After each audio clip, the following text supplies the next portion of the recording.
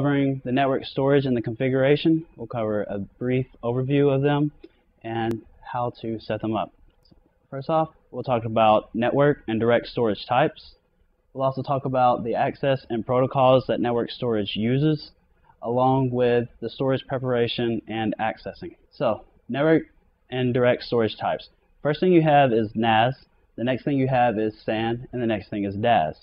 NAS stands for Network Attached Storage, SAN is Storage Area Network, and DAS is Direct Attached Storage. With the NAS, you have a cheaper storage than the SAN. It's easier to implement. You have a server, and that server will have shared files. You're able to implement it with current infrastructure. So if in your network, if you do not have any storage types on there, you're able to just set this up, set up a server, have a lot of hard drives into it, and then be able to implement it out with very administrative functions. Just taking a server, setting it up, and then letting it go. It offers shared storage over the network. Again, the server, you set it up, you configure the files, and then users will connect to it as needed. It's the lowest performance. So it doesn't really require a whole lot of performance. You just need many hard drives in it, a network connection, and then able to offer those resources with very little user interfunctions. Next, you have a SAN, which stands for Storage Area Network. It's a shared storage access over the LAN. It is expensive and requires special training. The SAN isn't really for people that have never implemented these things. You do require a little bit of training to be able to do this, but in the most part, it is easy to implement. You have something called an HBA, which stands for Host Bus Adapter. Host Bus Adapter is basically a port that is connected to a cluster of hard drives. Switches. A lot of times SANs offer switches. A group of servers will be connected together, and then they will be able to use this particular switch for those servers only to be able to offer their resources. Vendor-specific hardware and software. With a SAN, a lot of times you have to have a vendor-specific to be able to use these. It does require a little bit more on the front end as far as cost goes, but whenever you have Cisco products with Cisco products, you have a lot better functionality than, say for instance, Xylon or Omni with Cisco or Barracuda or something else of that nature. The configuration does take some time setting up. You have to open up particular ports to be able to implement this. We'll talk more about it later on. And it offers the highest performance. Highest performance because it's not just a server. It's a group of servers or a group of clusters that are offering their services out. Also has very good fault tolerance. Block level allocation. Block level is a particular way of sending information to the network as needed. You have file level and block level. We'll talk about those later too. The last one is direct attached storage. Direct attached storage is directly connected to a computer. Basically, it's like a USB with an external. Most of the time it's used by local PCs and local laptops. Not really so much on the server end, but it does offer that. The protocols that you have is IDE, which stands for Integrated Development Environment. You also have SATA, and then you also have SCSI. We'll talk more about those later, but SATA is probably the newest one. SATA, you have the option of having SATA 1, SATA 2, or SATA 3. Each one has speed associated with them. SATA 3 is the fastest, SATA 1 is the slowest. And with the DAS, most of the time it's not part of a design, mainly because the user will take an external hard drive or a flash drive or something of that nature, connect it to their computer, and then do what they need to do. So administrators usually don't know that they exist. However, most administrators don't allow them onto their network. They have to have authorization to have them in. Next, we're going to talk about accesses and protocols. We'll cover the Ethernet fiber channel, the IP. We'll also cover iSCSI. We'll also cover FCP, fiber channel protocol, and fiber channel over Ethernet. Ethernet is most commonly used inside the network. It is the typical RJ45, and it is 8 pins. It's cheap and easy to implement. It doesn't really require a whole lot on the user. You just have to have the Ethernet cable match the speed. You can't have Cat3 NICs inside of a Cat5 network. It's not very compatible. It's not as fast as FC, fiber channel. However, it does offer for quick implementation when needed. You're able to use 10 gigabit Ethernet, but that does require the higher grade in Ethernet, and it does require a NIC, a stronger NIC. The T568A and the T568B are important. Knowing the color scheme is important. Whenever you go to a new network, you need to know those color schemes. You need to be able to set it up. You have to have the pins match on each side of the cable. Knowing that they go orange white orange, green white blue, blue white green, brown white brown is very important. FC, common in 10 gig networks. Fiber channel is very widely accepted inside the network, and a lot of networks actually use fiber over Ethernet. They just use Ethernet going from the switch to the actual workstation itself. However, switches to switches, switches to servers most commonly use fiber. Fiber is also common in WANs. The reason why fiber is common in WANs and wide area network is because sending information over large geographic areas is a lot easier whenever you're traveling with light versus with Ethernet. The Ethernet will lose its attenuation, whereas fiber uses light, doesn't lose its attenuation as fast as what Ethernet would. Connect server to storage, and the topologies, you have point-to-point, abbreviated loop, and switch fabric, and it's used with long distances, as I said, with WANs. The point-to-point is basically one gear to another gear, and then the other two are ways that the network uses fiber channel inside of its network.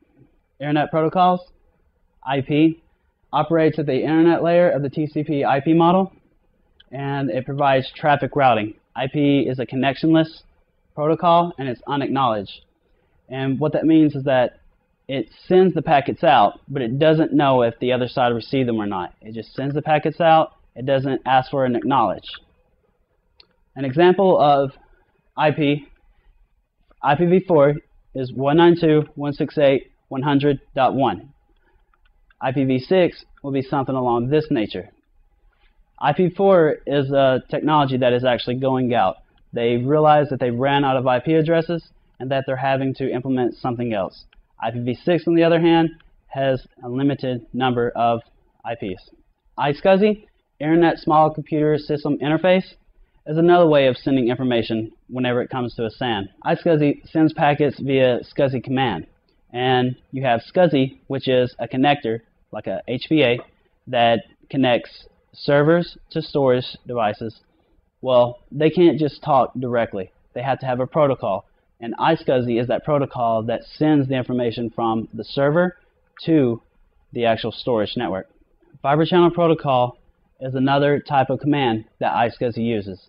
Basically, it will send the packets over long distances in case the storage device is not inside of the same building. They transmit SCSI commands, and they utilize hardware to transmit packets. So whenever you connect a server up to the network, it will send the SCSI commands through the NIC out over the fiber channel, but it'll send them out in SCSI commands. So that way they're able to connect to a SAN or connect to a storage device and be able to communicate back and forth and relay the information that they need to relay in the speeds of fiber. The protocol offload engine, PoE, that's just another form that they're also called, the fiber channel. Fiber channel over Ethernet, FCoE, that is, use Ethernet instead of fiber channel. They're able to have the speed of fiber, but they're using Ethernet to have that speed. They use to transmit SCSI commands also, and it's cheaper than fiber. In case there is an issue with transmitting the information back and forth, you can just use FCoE. You can use that so that way you don't have to have the cost of the fiber channel. You're able to send out the speed and send out all the information via an Ethernet instead of using a fiber channel or using a SCSI. And it is capable of using 10 gigs.